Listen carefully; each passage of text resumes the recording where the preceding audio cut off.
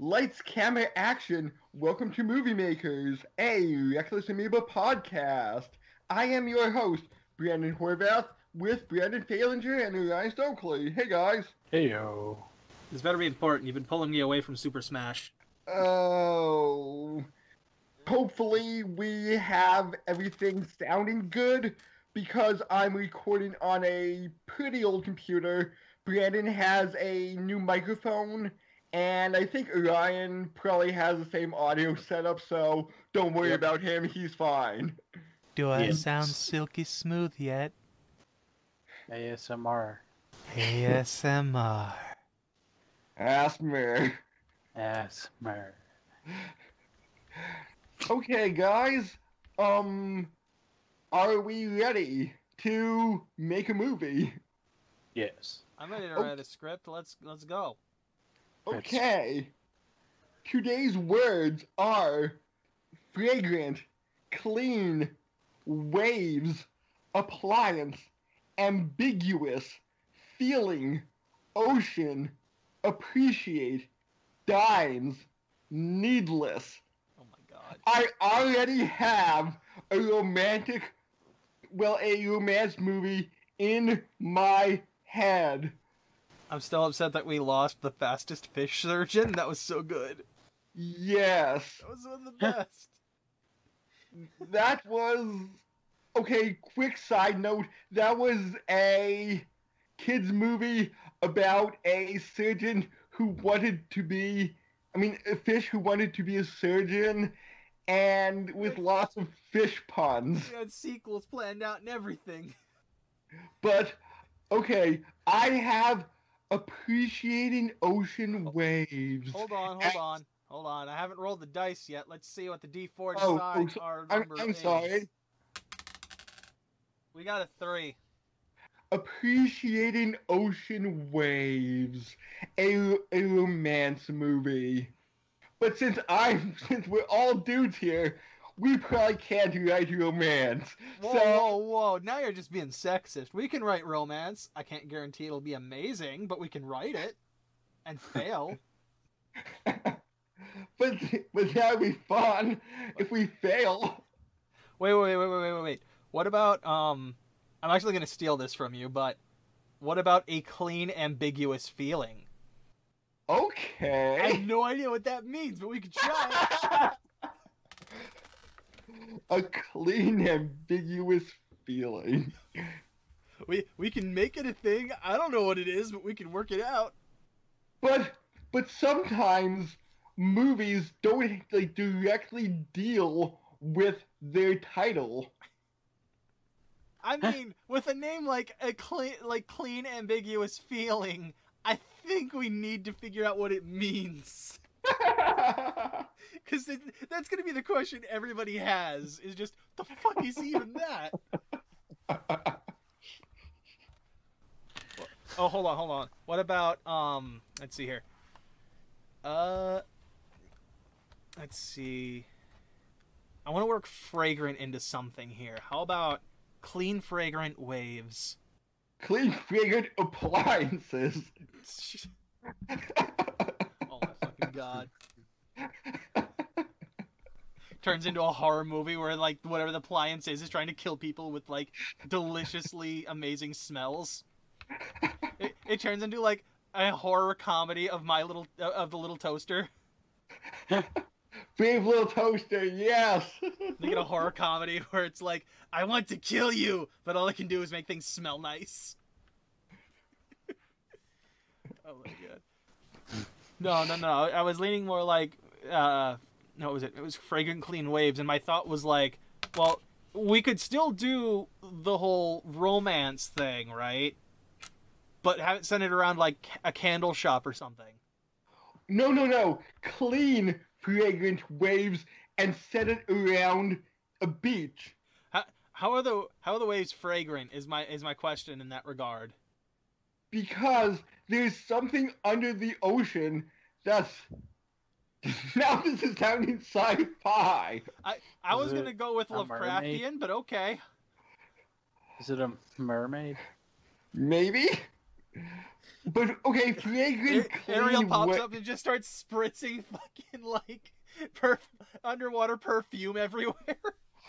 Under the sea, under the sea. This was Down made from where it smells better, Sebastian's under the sea. genitalia. What about fish genitalia? I said it was made from Sebastian's genitalia. Don't Oh ask my me how god. I got it. Disney wouldn't like that. No, no. Oh my god.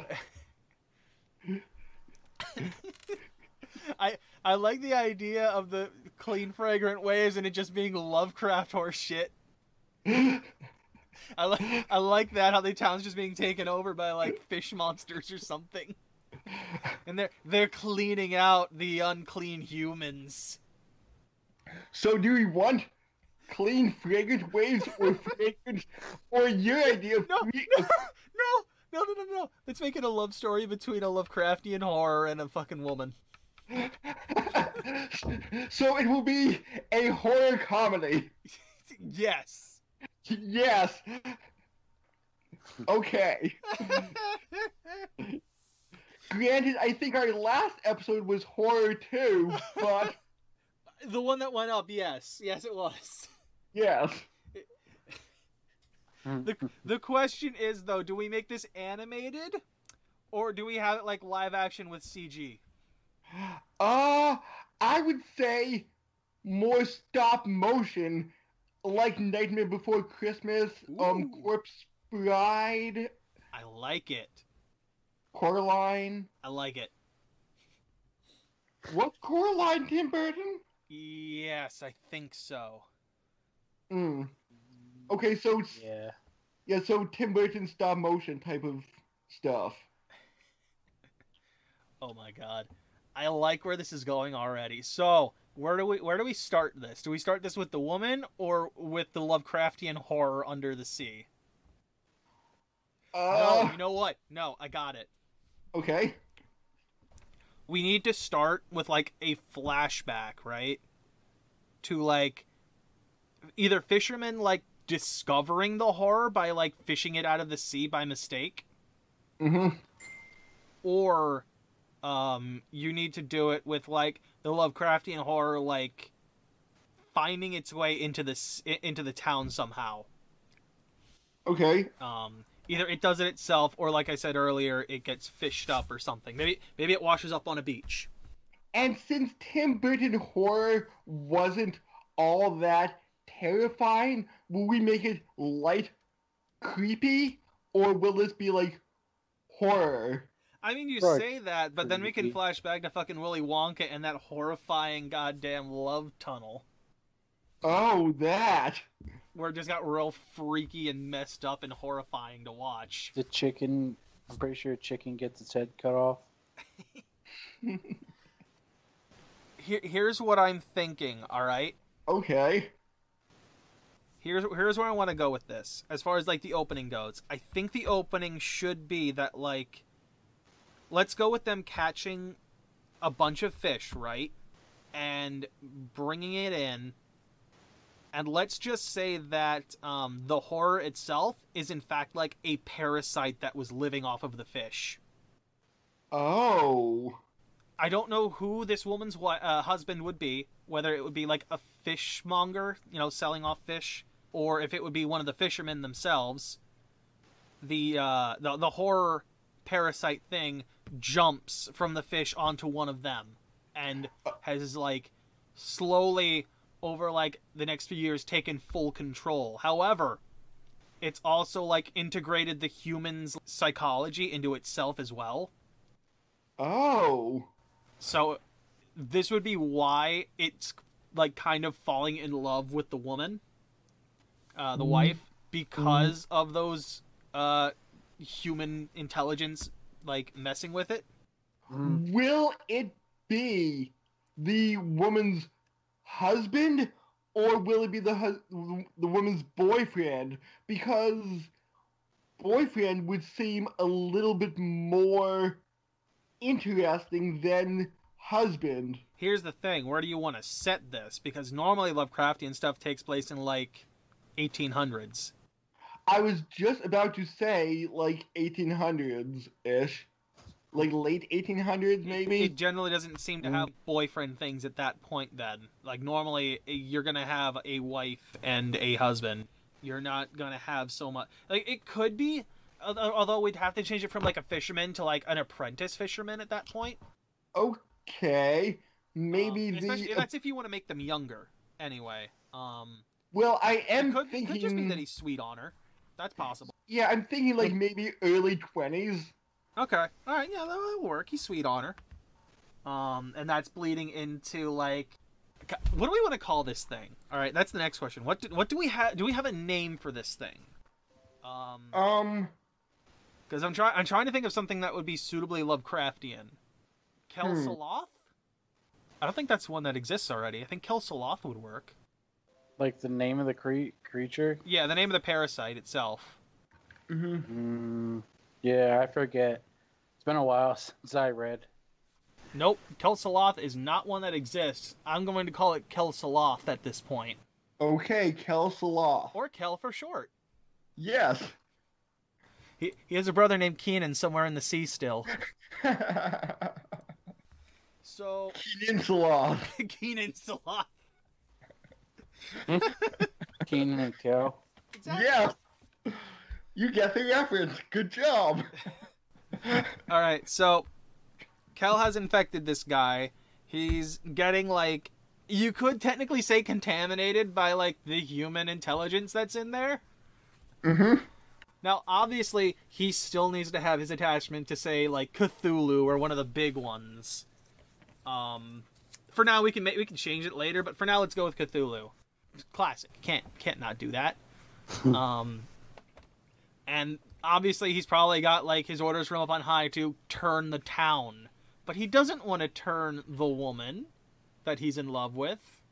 Let's just go with Sarah as a name. He doesn't want to turn Sarah. He loves Sarah. And in turn, Sarah... Obviously, she doesn't realize it's happening at first, but she loves him. Like, she doesn't realize that Kel has, like, taken over her, like, fiancé at the moment. And I guess you could say, like, we just see them getting closer and closer as things go on, but Kel is slowly also mutating, like, the body. I was just going to say, will there be mutation involved down the line? Yes, there has to be. Like, he tries to hide it, like, a tentacle pops out of the nipple or something, and he's, like, trying to cover it up. Or his skin is just turning this all scaly orange, and I was gonna say, like, he's sickly pale and slimy. Okay. You know, like fish oil and stuff. Okay. Like, the body starts getting, like, that vacant, kind of, like, fish stare. And she's like, what's wrong? Like, God, what do we want to call, like, the man that he took over? Like, let's just go with... You know, Jonathan. What? Jonathan. Fine. Okay. I was going to go with Tim, but Jonathan works too. Oh, Jonathan, what? You look so ill. Is something wrong? No, it's fine, dear. Oh, no, it's... Don't worry, it's a condition. I'm working through it. I've seen the doctor. We have TARDIS sound effects. No, kidding. And then his eyes blink separately. Yeah, it's like blink. Like how Fry blinks from Futurama. There's points where he's like out at midnight where we get scenes of him talking to Cthulhu, like as he's just out at the ocean. Sarah maybe like walks up on him, like realizing something's been wrong, and like she walks up on him doing that. It's like, Sarah, what are you doing here? Oh, well, I like taking walks on the beach at night. It's quite calming, you know, when my nerves are rattled, and you know they have a nice little love scene in there where they like get not intimate, but like they start getting more close. All the while Cthulhu's like still talking inside of Kel's head. Like, change her. I don't want to. Change her. No. Are you even listening to me, Cal? No, yes. Not this one. This one is mine, master. Please. Perhaps I can make a small concession.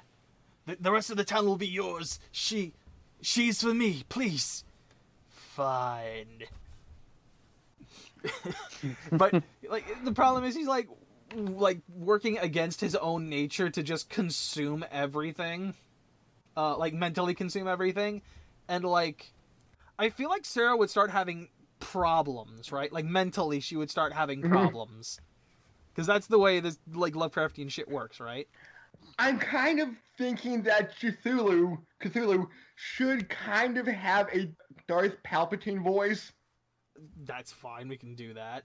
Well, even then, like, if we give him that voice, my thought would be, like, we don't understand what he's saying. Maybe? Like, even when Kel is talking to him, it's a language no one can comprehend. The only way we have any idea what's happening is probably through, like, subtitles. And that's only because, again, like, if they were talking, like, face-to-face or something, you could get away with, like, body motions and shit, but these two are talking mentally. Okay. So you would need subtitles in that regard. Like, we get the audio of the mental communication, but we get subtitles to decipher it. Okay.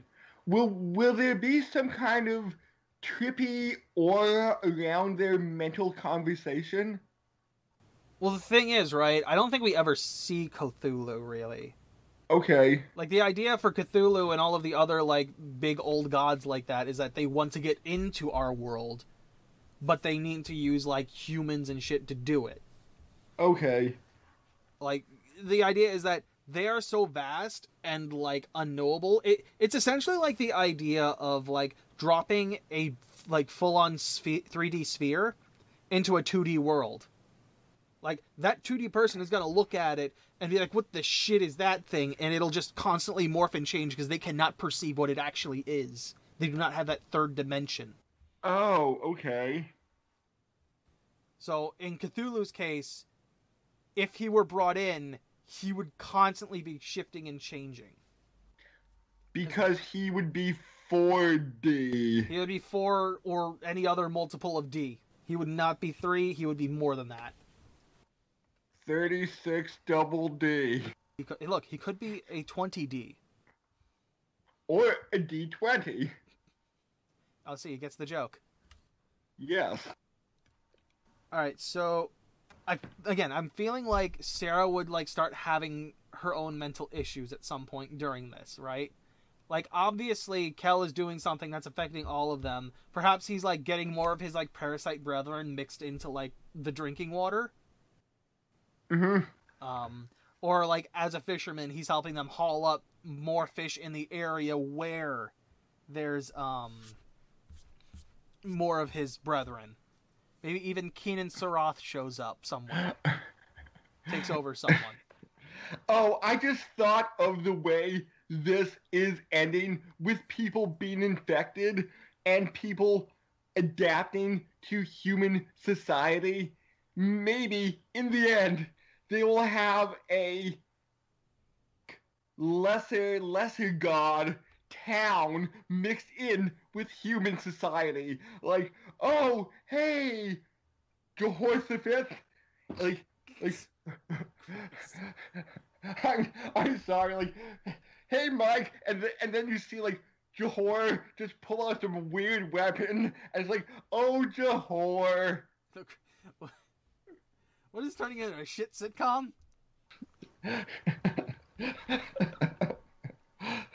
Lovecraftian sitcom. Oh my god. Christmas with Cthulhu. Alright, so again, I was trying to say Sarah is probably getting through her own like mental problems. Like, she probably isn't infected herself, as we've had that quote-unquote deal with Cthulhu and Kel. Fine. This one will be yours. But the town is mine. She is unaffected by, like, the parasites. That's the thing. Like, she can drink the drinking water. Nothing's going to affect her. It's just going to pass through her. The parasites won't stick. But is the entire town being infected? Yes. Or the rest of the town is being infected. Slowly but surely. Now, obviously, because they are humans and because the whole, like, infection thing isn't full takeover, it's like, I'm going to say, like, in most cases, it's probably like 90-10. 90% parasite, 10% host infection. Okay. So, like, they still have all of their, like, regular bodily movements and all that shit. They can pass as human. They know enough. Okay. Except they kind of look different. They look off. They don't... Mm-hmm. Like, you stick them next to somebody else, and it's like, something just doesn't seem right, but I can't put my finger on it. But Sarah starts having her own mental issues, and, like, maybe she's seeing things, maybe she's getting, like, different kind of, like, weird feelings and shit. Like, and she starts noticing that it's only when she's around Kel, for the most part. Until the rest of the town is fully infected anyway. Then it's just constant. Oh. Like, she'll probably get images of, like, what she can try to perceive as Cthulhu. Or, like, Maybe? what Kel is, really. Like, underneath the human skin. Maybe? I think, I'm not quite sure where we go with this, but I think by, like, the end, there's probably a chase scene where, like, Sarah's running away because she's, like, seeing shit, and, like, Kel's like, no, wait, no, come back, and whatever she's seeing is just, like, overlaid on top of Kel. Like, she's seeing, like, a Lovecraftian horror image that's just taken the place of where Kel is at all times at this point. Mm-hmm. So you probably have that kind of a chase scene going on. I think by the end of it, what ends up happening is, like, Cthulhu gets his way one way or another, right? He may not have, like, direct possession through, like, the parasites on Sarah, but Sarah might become, like, his oracle or whatever to help try and bring him into the world. Oh, so this will be a bad end. I think what we want is it sets up for the sequel. I think this movie is just the town getting taken over. Because I was half thinking of adding just a little bit more romance elements. Oh, no, you can still have that. Like I said, I'm kind of skipping over the middle part at this point. Like, maybe once she gets used to the visions and shit, we start having, like, the actual romance between her and Kel.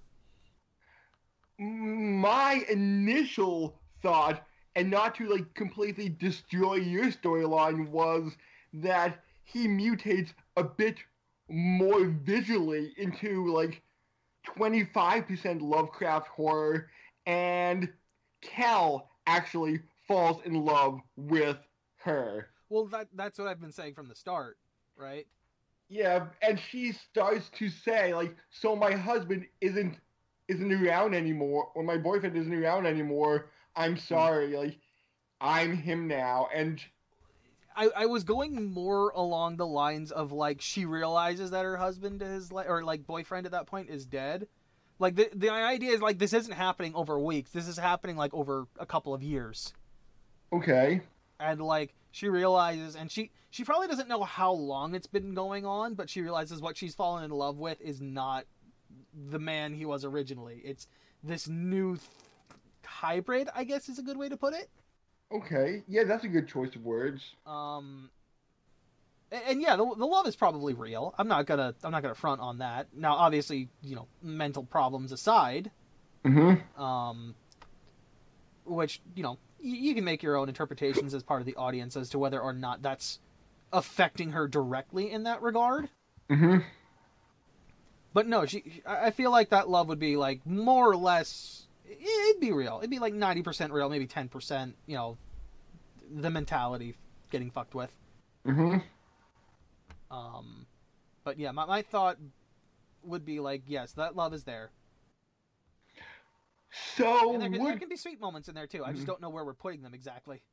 So, would there be a fight against Cthulhu? Cthulhu is quote-unquote defeated by Sarah, and then you find out he's not really.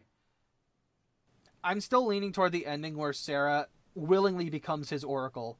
Okay, willingly becomes. Yeah, not not against it. Like, part of it is probably because she's still in love with Kel, right? Yes. I'm feeling like she's in love with Kel. This is something that, you know, his boss or whatever, if you want to call him a boss at that point, wants. And she's willing to go along with it for him. So she willingly becomes his oracle in order to help bring Cthulhu into the world. Which sets up for the sequel of actually trying to bring either A, trying to bring Cthulhu in, or B, spreading more of the parasites to the rest of the country. So that there's a Cthulhu nation. Maybe? Maybe? So it will be more R-rated horror than PG-rated horror. No, it'd probably be like PG-13. Okay. I don't see outright, like, horrible violence anywhere in this. Like, obviously you're gonna be, like, seeing mentally weird things. Okay, because when we determined it was going to be stop motion, I was thinking a little bit more kid-friendly then. I'd lean toward PG-13, and that's only because of, like, the mental mess up and shit. Okay. And probably, like, weird visuals. Just because, again, mentality and, like, seeing things and stuff. I would lean more toward PG-13. Okay. But I don't see R-rated. At least not for this one. Maybe in the sequel, depending on where things go. But we're here for this current one. Yes. So I say PG-13 for this one. If there is a way to get it down to a PG rating, we could try. But I'm not sure what that would constitute off the top of my head. But is there anything you want to add, Orion? Because you've been silent lately. Not really. I've been, like, in and out. Oh no.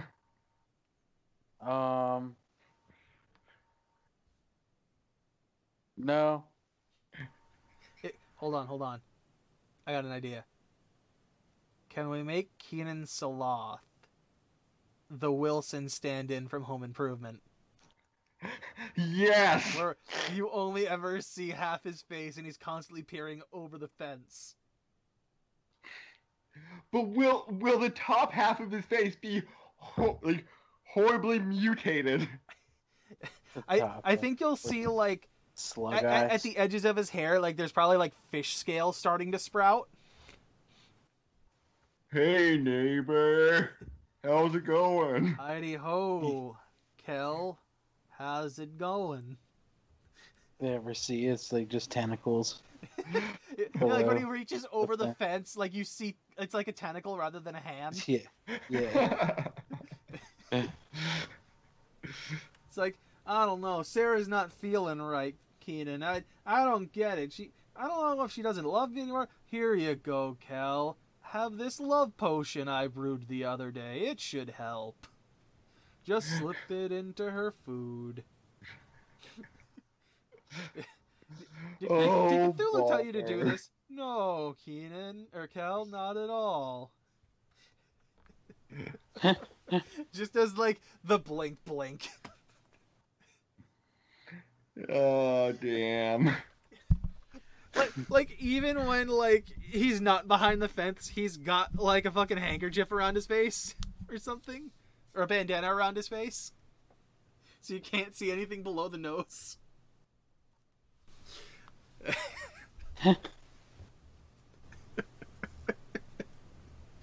Oh my god, it's so great.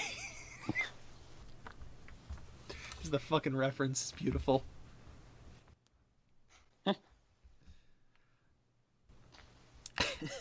Alright, I think that's a wrap. Unless there's something else somebody wants to add. Do we have any casting ideas at all? Maybe for Cthulhu, whoever does a Palpatine voice, maybe kind of have it like Palpatine-esque. I'd like a deeper version of Palpatine, but yes. Okay. Just because he's supposed to be like this really old god and imposing as shit. So, maybe Seth MacFarlane, since I know he's done Palpatine. If he can make that a deeper voice, yes. Like a deeper voiced Palpatine, I'd be in for it. Because there's always, like, audio editing where you can... That's true, you can pitch it down. Actually, even better, right? I just thought of this. What if we get him to read, like, multiple lines, right? And you just layer them over top of each other and pitch them down. So it's so weird and garbled. Oh. And because he's so, like, ancient and, like... I want to say omnipotent, but I'm not 100% sure in the lore if he is.